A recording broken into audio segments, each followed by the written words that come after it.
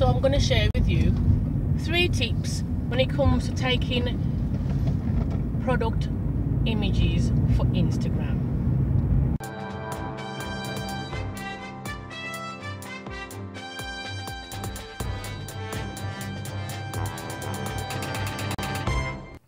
I'm back. My phone storage was totally full and my phone just said, you know what, no more. Anyway, let's jump right back to where we were. Number 1, background. Your background wants to make your product pop out, not bring it in so you can't tell the background from the product, okay? Number 2 is about composition. Think about where you're going to place your product in the frame of the photograph.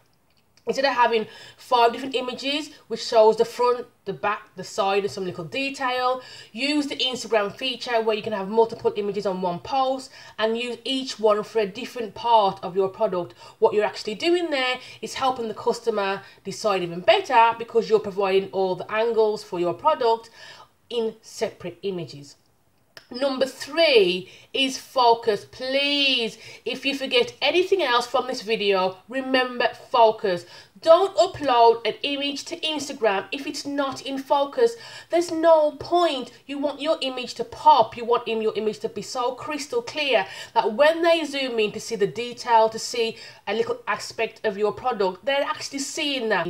Focus is key. Just take the time and take multiple pictures, which brings me on to number 4.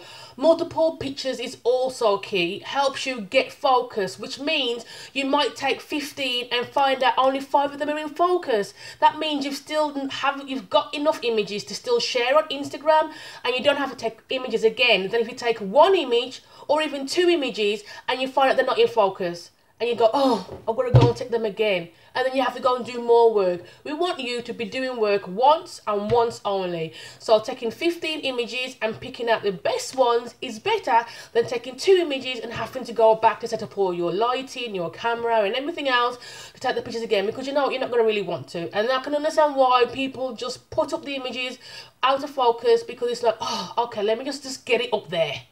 But no, I want you to take multiple images, and by doing that, it will actually help you to work once and really put your images, put your product at the best possible way it can be while showing itself off to your potential customers.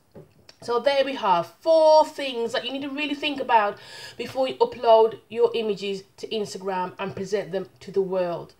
So that's the 3 tips, but I'll give you a little bonus one. So only the people who watch this video will get the bonus one. How cool is that? So that's it. So I hope you had value from this. I really appreciate you taking the time to watch my videos. And until next time, I'm Janet Walker. Be passionate, be focused, and be blessed.